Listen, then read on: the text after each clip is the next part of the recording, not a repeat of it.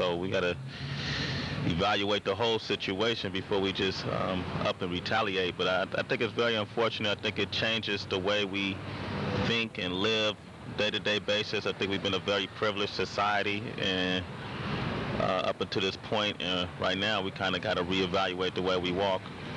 You know, I want to ask you, how is being a person, this is Brother Drew from Public Enemy, you're within TV generation, how do you feel that this is going to affect hip-hop? Because a lot of us travel all over the world all the time.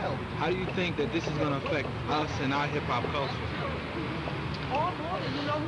I mean, hopefully it'll affect some of the content and songs. You know, first and foremost, I hope people start to reflect on life a little more seriously than ass shaking and booty bumping when they write their music.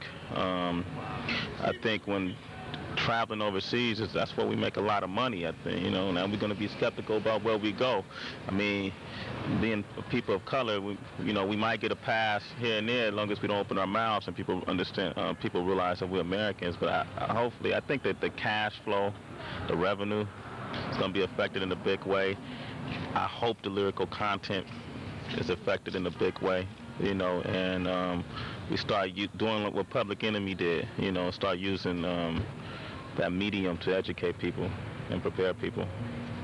That's what I hope will happen. You know, I talked to Jay-Z the day of the event, the day of the bombing, which was the same day of his album release, and I asked him, you know, how does that affect you? And he said, man, it doesn't even matter now. Who cares about an album release, you know? So it'll turn boys to men.